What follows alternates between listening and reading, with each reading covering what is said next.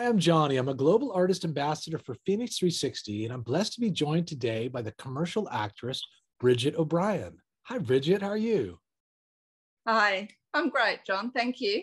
Oh, it's so glad to see you and great to share your voice with our audience and also some of your work, BRIGITTE. So I would love to tune into some of your commercial acting now, if we may. Sure, that's great. Thank you. Terrific. You're welcome.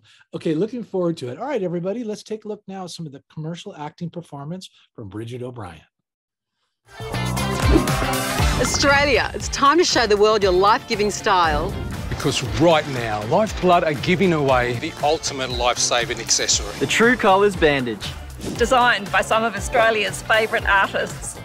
These bandages don't just look good, they do good. So book a donation by searching Give Blood. And share your life-saving style with the world.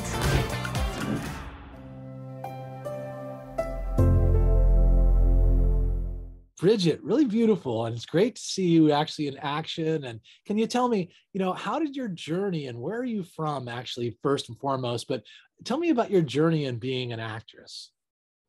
It kind of happened. I fell into it. It wasn't something that was a goal of mine. It just evolved. I actually had a friend who was going to do a modeling course. I didn't tell you this earlier. And she made me go along with her, and she got bumped out and I got sent on a plane to do a 3-day shoot. So, but I was born in England and I grew up in New Zealand. So that happened in New Zealand. And then I left school and jumped on a plane and hit surface paradise. So, oh, that is beautiful. Well, let me ask this question then. Was your friend disappointed at the time when you got the gig and she didn't? Yeah, we're not friends anymore. Oh, yeah, she held that against you. Okay, oh well.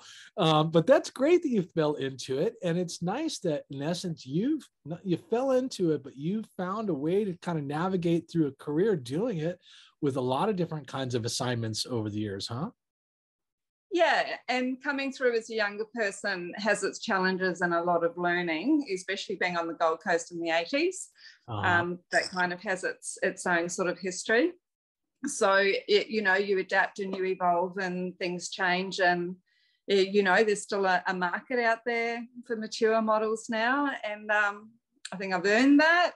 But yeah, there's a wide diversity of what I've been able to do. And fortunately, I'm going from film being a bikey chick and tattoos put on me, and then the next minute I'm carving a box of apples, so right, it's very wholesome and whatnot, you know what I mean? Well, it's nice that you can play these variety of different kinds of characters.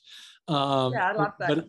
But it's interesting though, I will say that, like, especially in the one commercial production, that your character embodies this message and ability to deliver on someone who has that friendly connection with others. You know what I mean? You seem in that promotion to be the example of someone who would be friendly and interested in connecting with others, because there's so much separation and conflict among people that we're trying to kind of heal.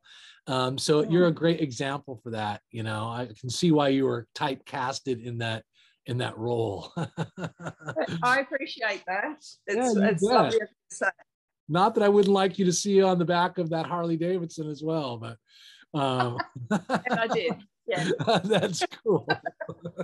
Now listen, growing up in England and then going there to New Zealand and then over to Australia to the Gold Coast. Now listen, did anyone ever pinpoint your accent to be different than It's really interesting. There's been a few shoots going on at the moment because New South Wales was in lockdown and Queensland wasn't. And New South Wales production companies still had to get things happening. So it was good for Queensland models and actors because we were getting work and going through to production companies.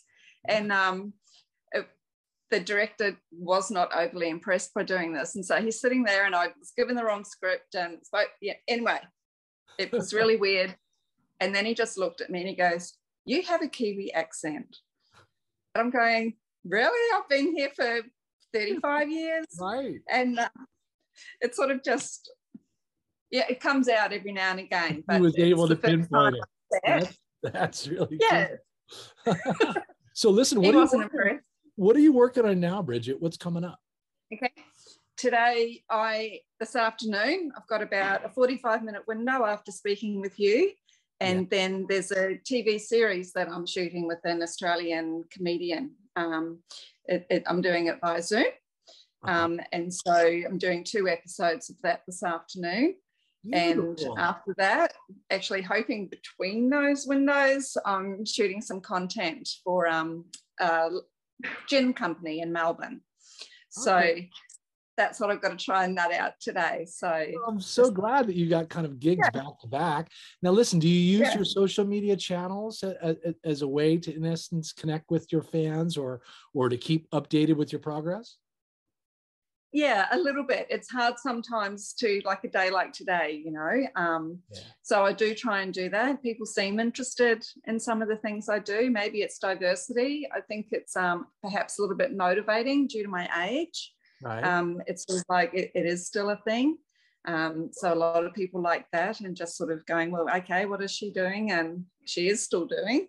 And that's really nice too. So, well, it's definitely testimony.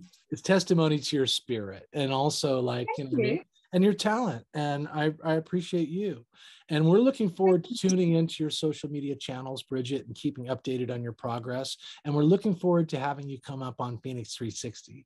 So thanks so much for being with me. Yeah, you bet. Everyone tune in to Bridget O'Brien's social media channels you find below our interview and look for her on FENIX360.